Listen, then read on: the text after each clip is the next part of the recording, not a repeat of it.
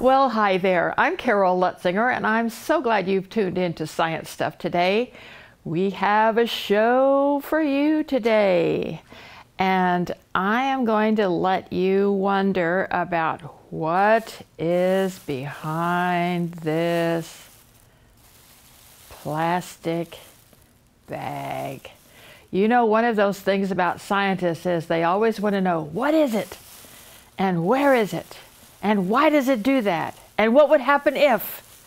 So today we are going to say, well, what are we going to do with our pumpkin? Now, in a recent program, we have tried to see if pumpkins float, but we haven't done anything with a pumpkin other than that. So I thought today we would talk about pumpkins and make something special out of our pumpkin. But before we do that, let's work some science into it. If you notice this pumpkin, it has a stem here. This is where the pumpkin was attached to the vine that it was growing on. At some point, somebody planted a pumpkin seed in the ground. And we've talked about seeds before. You might even like to eat pumpkin seeds. So this grew from a seed planted in the ground. The vine grew up, and on that vine there were some flowers. Now, once upon a time, the flower for this that became this pumpkin was here on this end of the pumpkin. And the flower was out here looking pretty, and a butterfly or a bee flew by and crawled down into the flower and got some of that yellow fuzzy stuff that we call pollen, and transferred it to another flower and went to the other flowers. And the flower that made this pumpkin became the pumpkin. And inside this pumpkin, there are many more seeds. And so to make this into a science, what can we learn about it?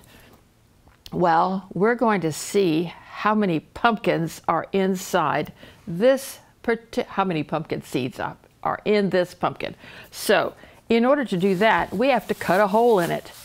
And so I brought a knife. Now, when you use a knife, there's certain things that you have to be careful about, and one is that you don't cut your finger off.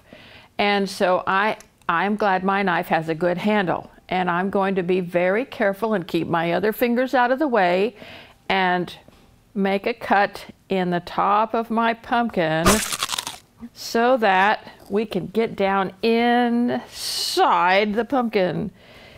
And this knife could be sharper, but it isn't. And so we're just going to make several cuts into the top of our pumpkin, and I have to make it big enough to get my hand down inside there too.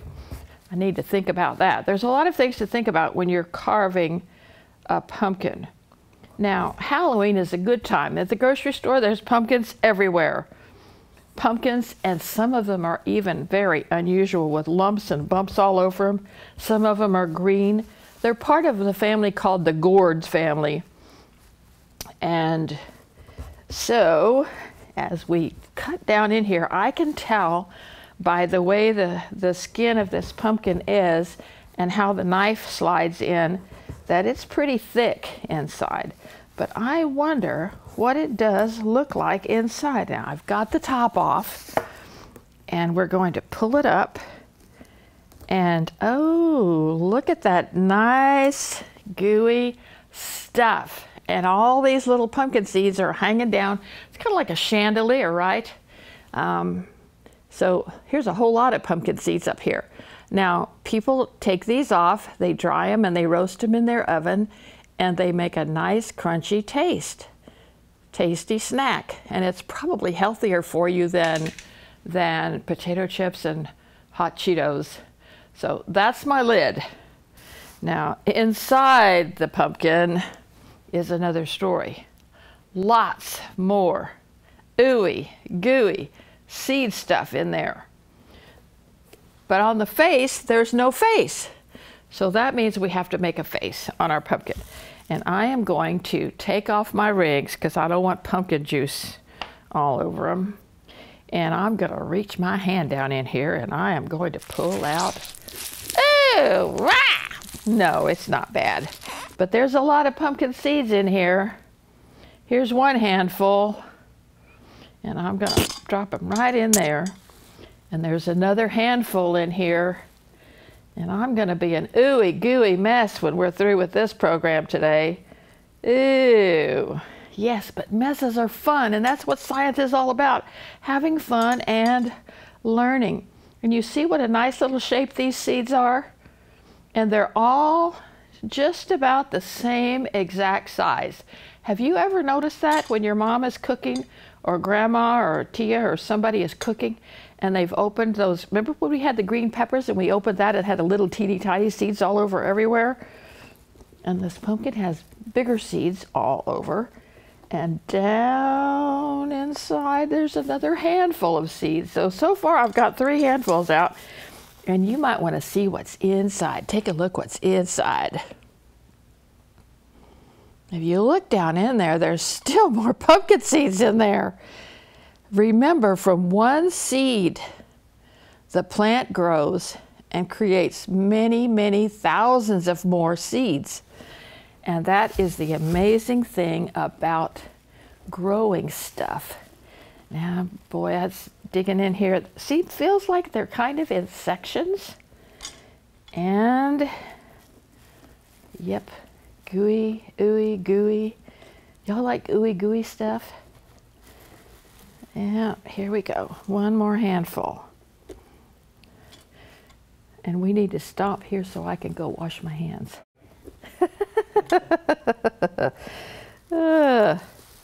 Yes, sir. Boy, oh boy. Okay, I'll be right back. Okay, and we're... All right, now I'm scraping inside the pumpkin to get some more loose stuff out of it. And I'm going to start working on the eyes. Now, in the old days, you wonder where jack-o'-lanterns started? They started over in Europe. That's the countries that are England, France, Germany, those countries across the Atlantic Ocean from us. Around Halloween time, that we call Halloween, people thought that on a particular night, which was October the 31st, that spirits came up from the dead and came roaming around the earth and they would get you. And so people started carving gourds. They didn't have these pumpkins, they had gourds. And they would carve those out and put lights in them to scare away the spirits. And we just like to play, right? Here in South Texas, we celebrate All Saints Day, and